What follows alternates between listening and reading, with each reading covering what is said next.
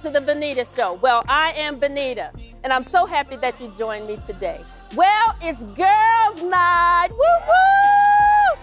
And I am excited. I'm excited, number one, that I get to take a break.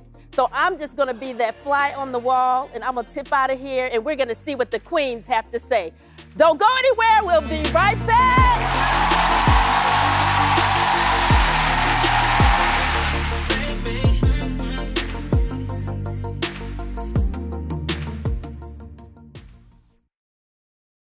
Watch Bonita on demand. Subscribe on YouTube at The Bonita Talk Show. Catch Season 1 and more of Season 2.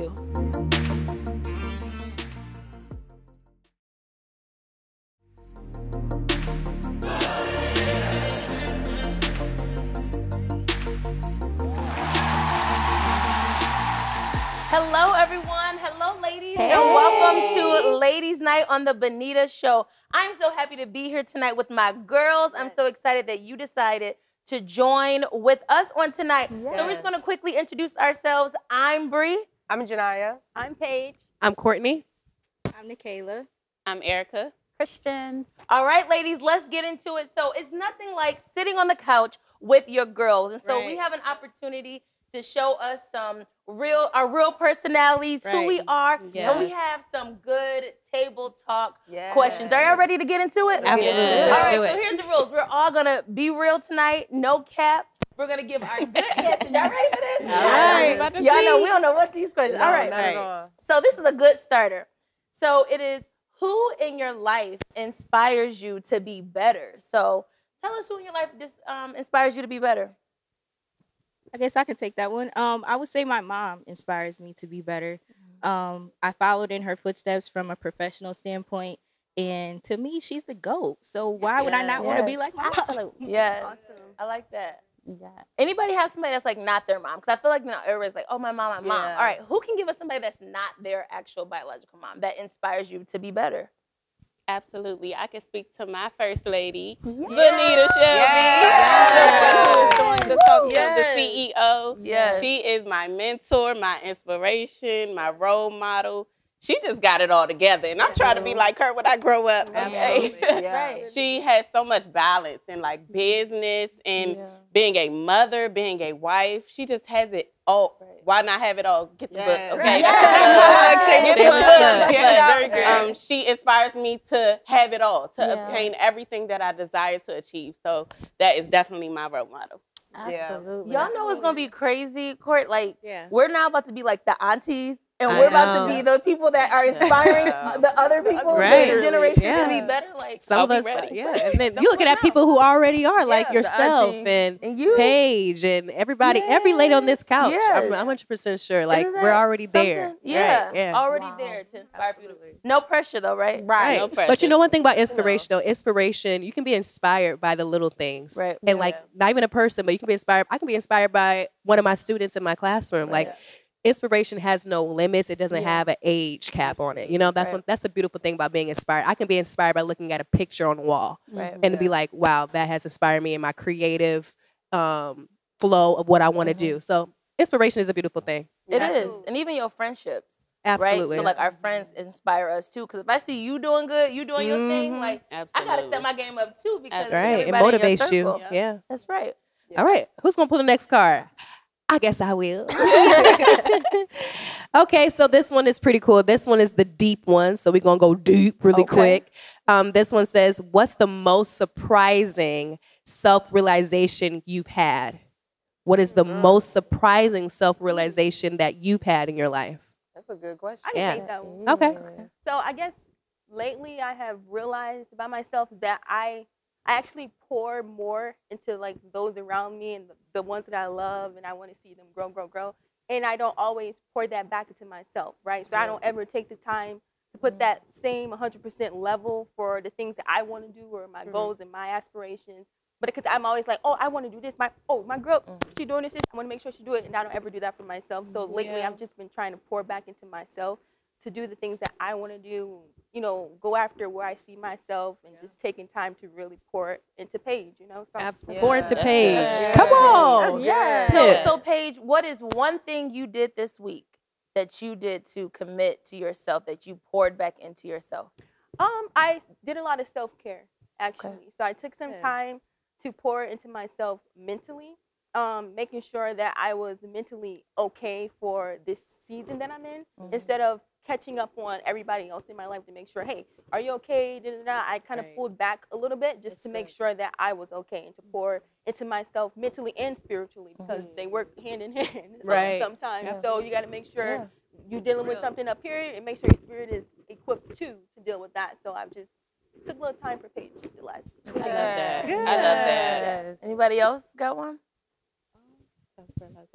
I guess for me, I don't give myself enough credit for things that I accomplish, or even the small things. I am very hard on myself, very, very hard on myself. So I'm learning to give myself grace and to be patient with me, because everything becomes beautiful in its time. So all right, keep that mic.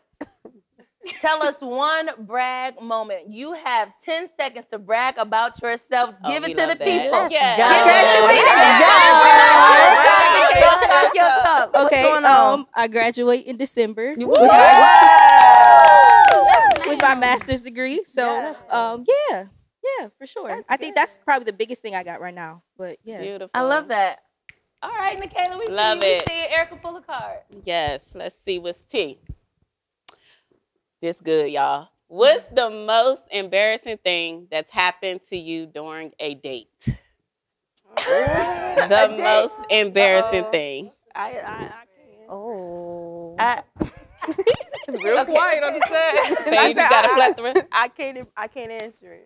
What? I haven't had a date, y'all. You have. That's all right, girl. But it's coming. It's coming. It's on the way. Yeah, we're gonna just hook page up. Okay, so we're gonna have to come back to that one, because we are getting ready to go on a commercial break. So don't go anywhere, because this is about to be some real juicy things, juicy stuff happening right here. Dating, like, we love that. All right, you all, we are going to a commercial. We'll be right back. Don't touch that dial.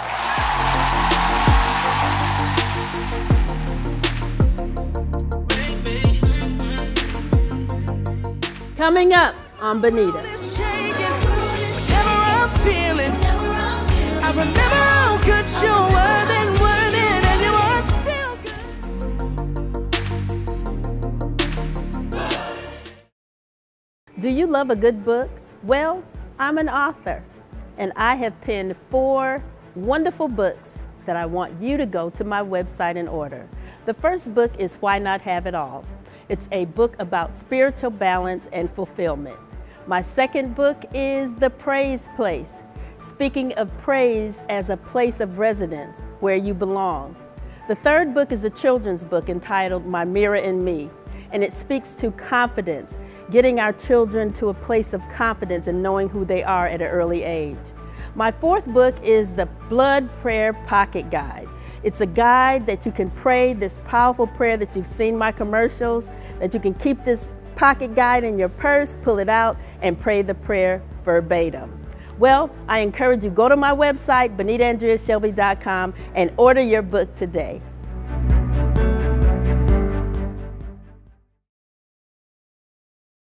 Hello, my name is Bishop Don William Shelby Jr., and I am the pastor of the Burning Bush International Ministries Church of God in Christ, the church with the fire that never goes out. I'm going to go to the jailhouse, go to the jailhouse, go to the hospital, go to the hospital.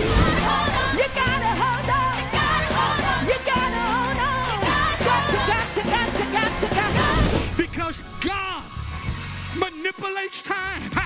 Look at your neighbor and say, neighbor, God manipulates time. 10, 9, 8, 5, 4, 3, 2, 1. It start all over again. Here at Burning Bush, it is a different church than any other church you've been to here in the state of Michigan. As a matter of fact, I can even say any church in the whole wide world, because this is the church with the fire that never goes out. We have service every Sunday here at 10 a.m. And I'm here to tell you, My dear brothers and sisters, no Sunday is the same. Every Sunday, you can expect something powerful to happen right here in Jesus' name. And then on Tuesday night, Bible study in person at 7 p.m., 1 hour. 1 hour power. You certainly don't want to miss it. And you know what? If you are one of those who are not from the state of Michigan, but you're happening to fly into the Detroit airport, well, you know what? Our church is so conveniently located. We're only about 7 minutes, a 7-minute drive from the Detroit airport here to the Burning Bush Church of God in Christ. And so again, I want to invite you, be my special guest this coming Sunday. Well, you know what? You can be my guest and Lady Shelby's guest and the Shelby Five's guest and the entire Burning Bush family guest this coming Sunday. Whenever you can, meet us at Burning Bush, 10 a.m. every Sunday morning. God bless.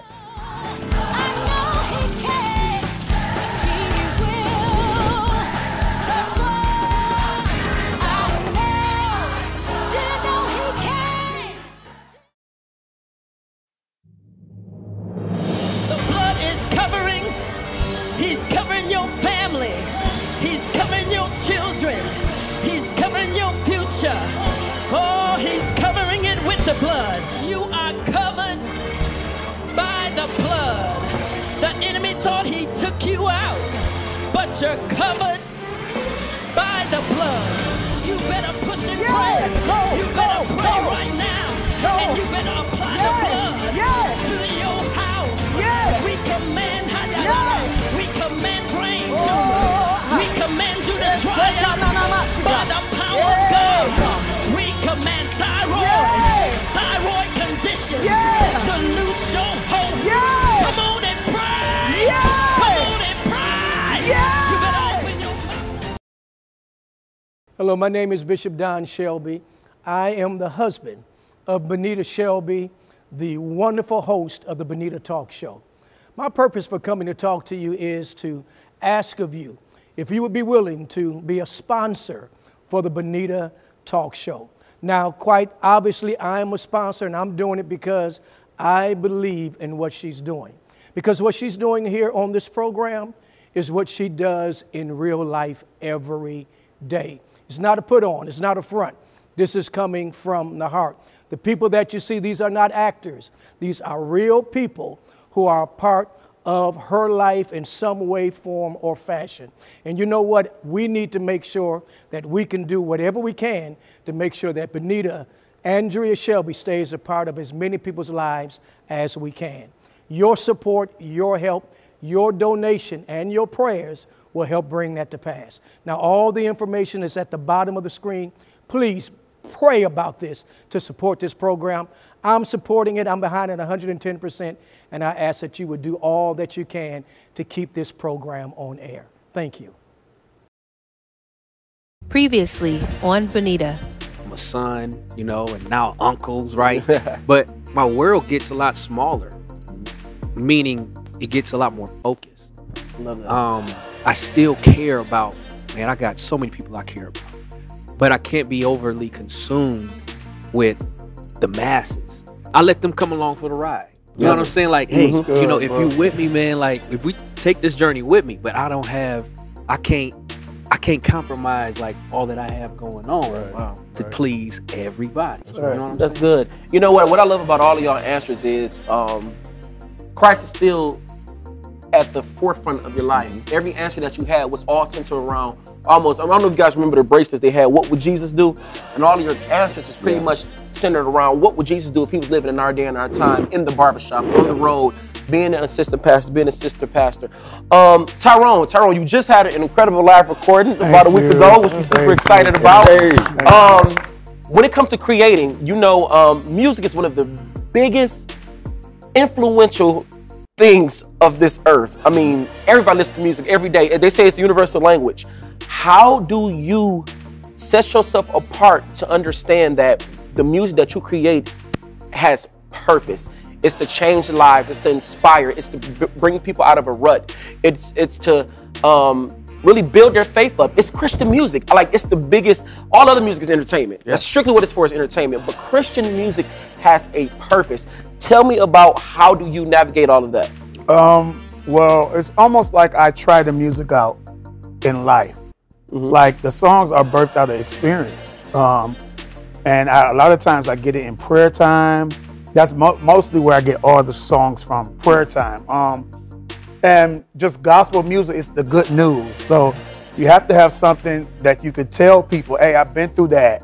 I've said it so many times about my testimony, about me being in the mental institution and how God brought me out. I sing about that because I know so many people who are still in that situation and I could be, you know? So I tried out the songs and I lived them and that's how they work. So that's how I'm able to give the songs. Good stuff.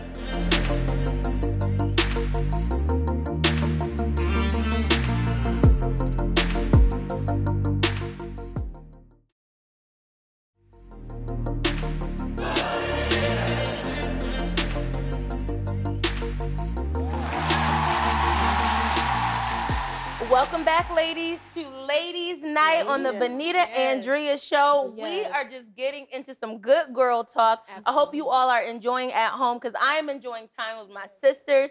So, y'all, we left off on a question about the most embarrassing thing that happened on a date. And so, so it wasn't embarrassing to, like, it wasn't me, but, like, the person. So, like, I'm a person that when I go places, like, you have to, like, match the tone of the room. And so we were, like, at Starbucks, right? We were on, like, a coffee date, just something real light.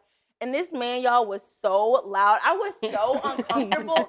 And he was just, like, overly, and people are in there, like, studying. It's, like, Saturday morning. And this man is just loud and just doing too much. Like, has somebody ever embarrassed you out? Like, either things or they just, his hands was ashy. Like, he was crusty, dusty, y'all. I'm not even getting, like, even the outfit. Like, you are a young man. You got on these, like,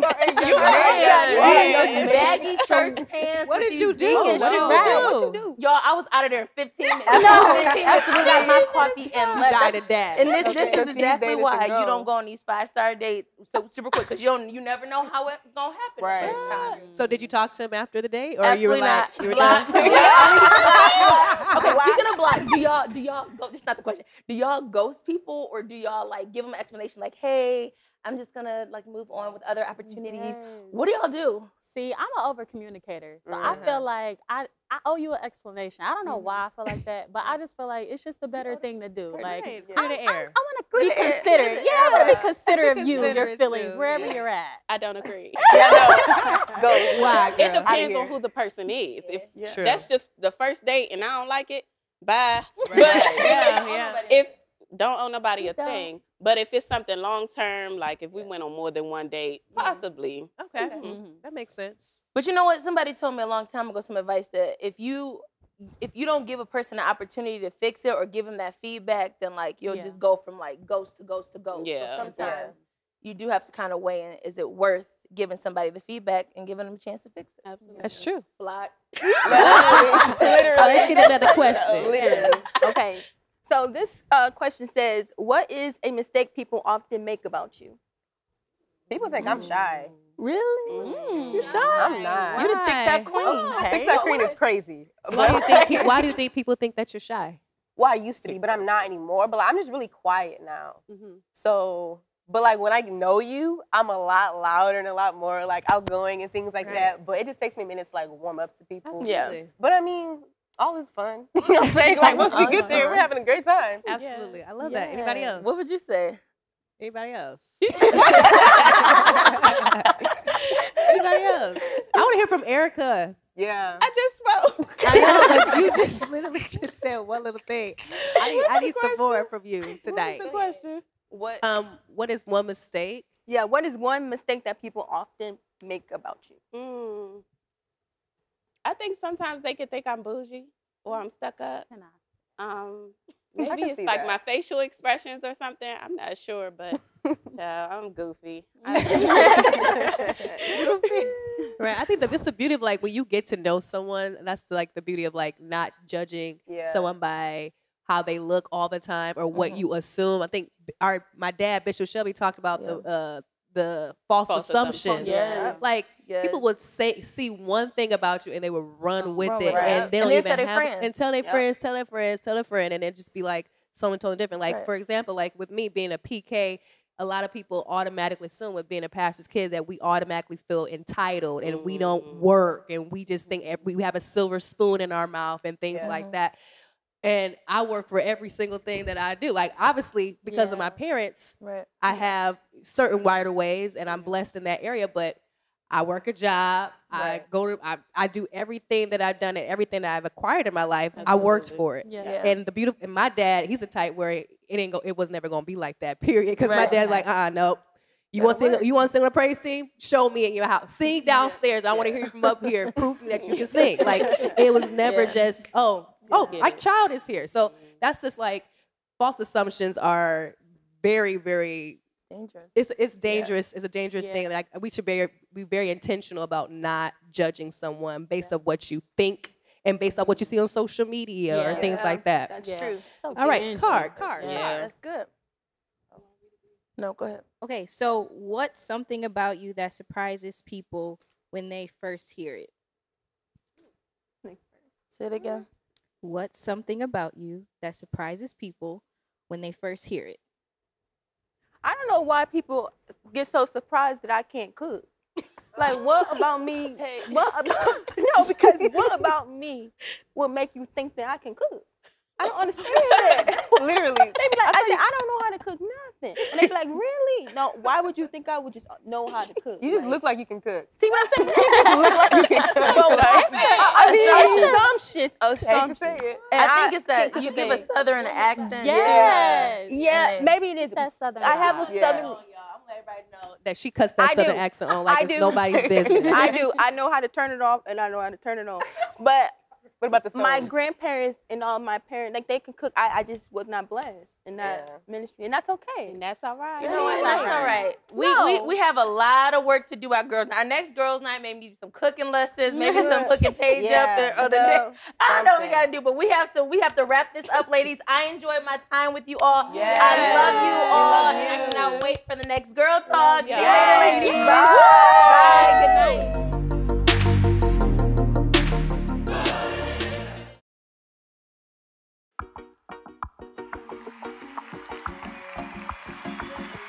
This song is my testimony because I made it with Jesus on my side. Hallelujah. Troubles come, then they go again, but I won't move unless you say you can. Proven hell, ways available, Emmanuel. You hear I'm not alone whenever my world is shaking. Whenever I'm feeling down, I remember how good you were then, and you are still good. Wow, so it doesn't matter what I'm facing, I'll make it with you.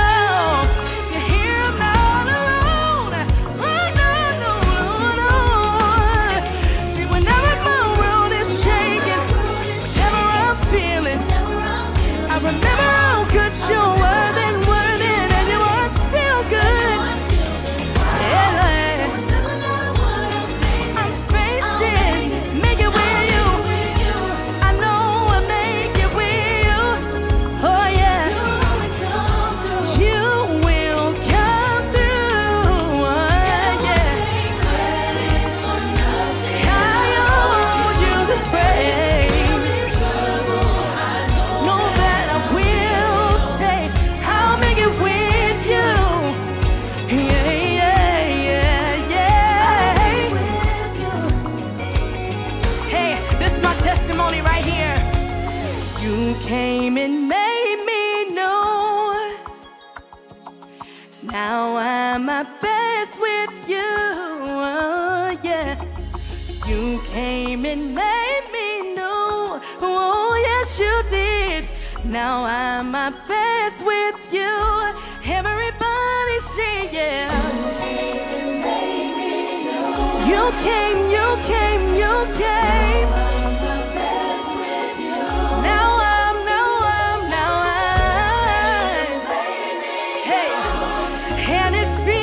So much better, y'all. Now I'm my best with you. You came and made me new. You came and made me new. Now I'm my best with you. I'm my best with you. Hey, you came and made me new. You came and made me new. Oh, yeah. I'm my best with you. I'm my best with you. Everybody say yeah.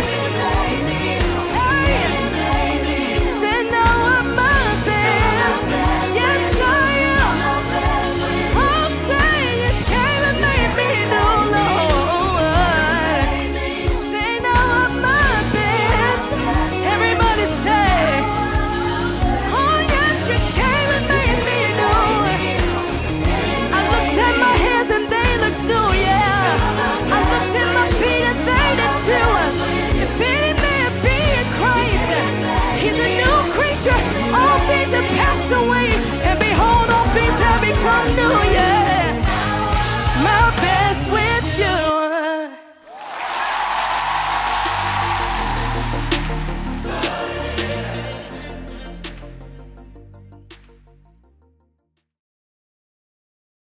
Well, that's a wrap. Thank you for joining Bonita. You heard from these beautiful queens, and they had some girl talk and meaningful conversation that I totally enjoyed. So I want you to stay tuned. We'll see you on Bonita next week. And remember that God makes everything beautiful in His time. Let's go!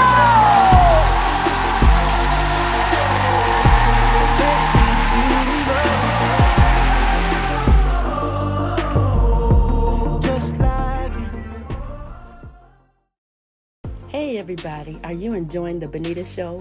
Well, I'd like for you to consider sponsorship and becoming a partner with us to take this worldwide. Please connect on BonitaAndreaShelby.com and all of my social media platforms. And every contribution that you give will help us to keep this on the air and to take it worldwide.